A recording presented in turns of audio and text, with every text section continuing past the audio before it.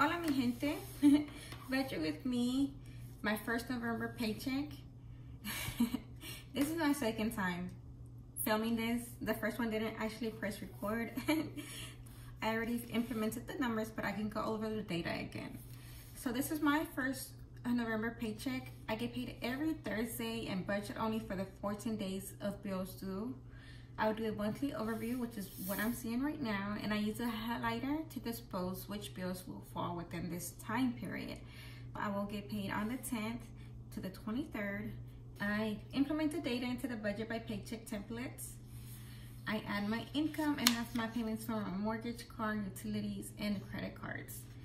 And I add that up and see how much I have left over in the budget. And I do that. I used to do the cash envelopes for my groceries, gas, pets, family, and old shit, along with my toiletries.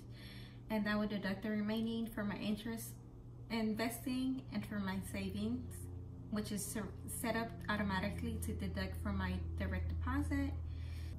Moving forward, this is for my first check of November 2nd. So going forward, my husband will get paid $364 and I will get paid $1848, and this is allocated between the 18th and the 23rd. I do make a mini budget with my husband's pay period because he gets paid every Thursday. And this time I'm doing it a bit backwards. I'm going to start with my extra savings. For my long-term savings, it's going to be, I'm only going to deduct $300. And my 403b, I got 101.22, which is deducted pre-tax, so I would not include that. So starting with the 2,212, I have left over $1913 from the $300 for my long-term savings. Moving forward to my sinking funds, I have my yearly subscriptions, $40. I'm actually putting in there for my end of year, which is all $40. Back to school, birthdays, and vacations, and that would be adding up to $200. So when I deduct $1942 minus $200, I have left over in my budget $1712. Moving forward to my envelope system, gas is gonna get $90. Groceries is going to get $250. My pets is $30. Toiletries is $20. Family time is $20, and husband will be getting husband will get $30. And my oh shit, I have $155. If you go to my last video, which is called Unstuff with Me, it has $155. Even though we had to do an unaccounted oil change for my car and my husband's car. So that has $144 minus the $1722, and I have $1,272. And for my bills, for my car, it's half a payment, and that is $349.61. For my second car, it's half a payment, and it's $237.95. My cell phone gets paid on the 11th, which is $129.40. My Sapphire already got paid, so I'm gonna include it in this budget. My Spotify on the 19th is $731. My trash and water is $20 on the 20th, and I'm gonna pay $180. This is my main bill that I want to get caught up on. If you saw my About Me, and if you saw my first budget with me, I was falling behind on my payments for my bills, my utility bills, and this is the reason why I started this channel, so I can have accountability. And I am proud to say that I think this is the last bill that we have not caught up on, and I have not been paid in like 3 or 4 months. So this is the main one that I'm gonna pay as soon as I get off this video. The internet gets paid on the 21st, and it's going to be $9.95. Netflix is due on the 22nd,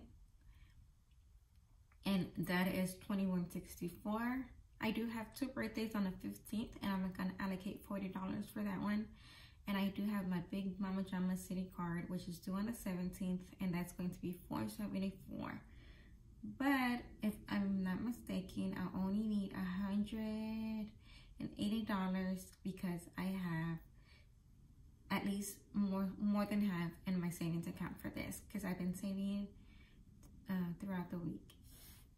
So all this is up to $14.52, which should be negative $179. This is including the $174. If I'm doing my math right, and if I play my cards right, I should have a buffer of $200 at the end of the pay period without adding my husband's paycheck for next Thursday. I hope this makes sense. Also, before I finish, I want to ask you, I've been looking for the Budget Moms because this is her system. And I usually buy my book, or I bought this book in October, but I haven't seen any posts on her account about that she's gonna sell them this year, the actual books. She does have like a PDF. I don't know how I feel about it. Yes, I will still stick to it because it's my goals, but I feel like I'm more of a paper and pencil type of person and budgeter. So let me know how that goes. If you heard if she's gonna be selling it later on the year, or maybe New Year, but hopefully, because I don't want to pay. Just let me know if she is or she won't. Cause I do. If not, I can just pay for the PDF, which is like, it's under $30.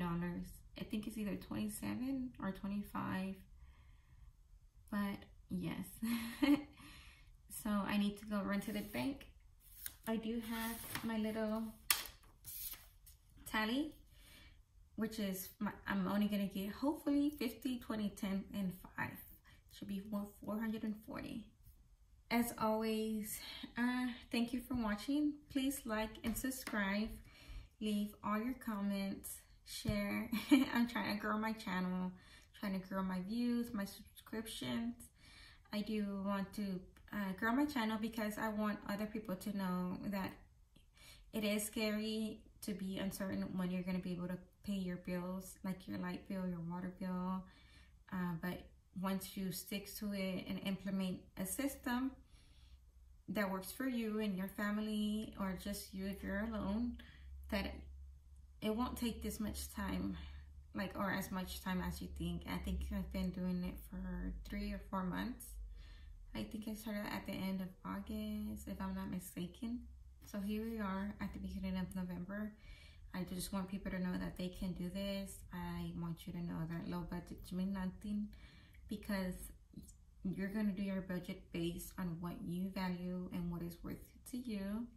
Maybe subscriptions and back to school and vacations are not something for you, but coffee, it is for you. I make my coffee at home and I'm okay with that, but maybe you do value going to a coffee shop and that is your daily get out of home system. And if that works for you and your mental health, then by all means add it to your budget.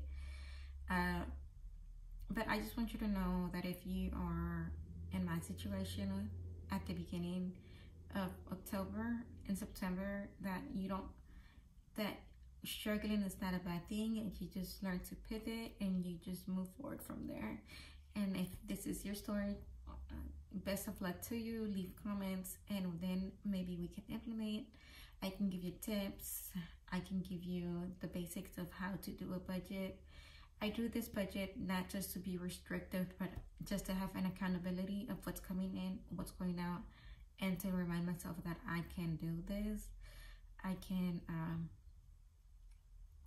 am worthy of being debt free and capable, and worthy of not having to stay up at night wondering where the money is gonna come from, because I am worthy of having a full night's sleep. So as always, leave your comments, please share, subscribe, and let me know about the Budget Mom. Thank you for everything.